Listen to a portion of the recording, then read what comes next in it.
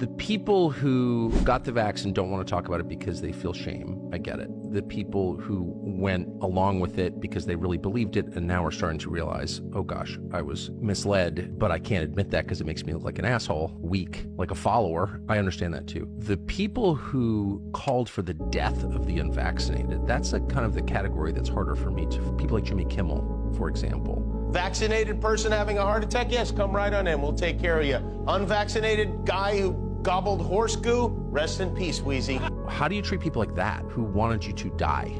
You know, there was a great mashup that Rogan talked about a few times where there was all these different shows and it said, brought to you by Pfizer. Yeah. Anderson Cooper, brought to you by Pfizer. It's an amazing. I think you have to realize that it's all about the money. And as you get into this, you read Bobby's book about through Anthony Fauci, you realize if you want to know what's really going on, not just in big pharma, but in government, is follow the money. And even in the NFL, I mean, there was a strong push. They sent stooges out to every team to try and enforce a vaccination level above 90% on every team, with zero exemption, with zero informed consent.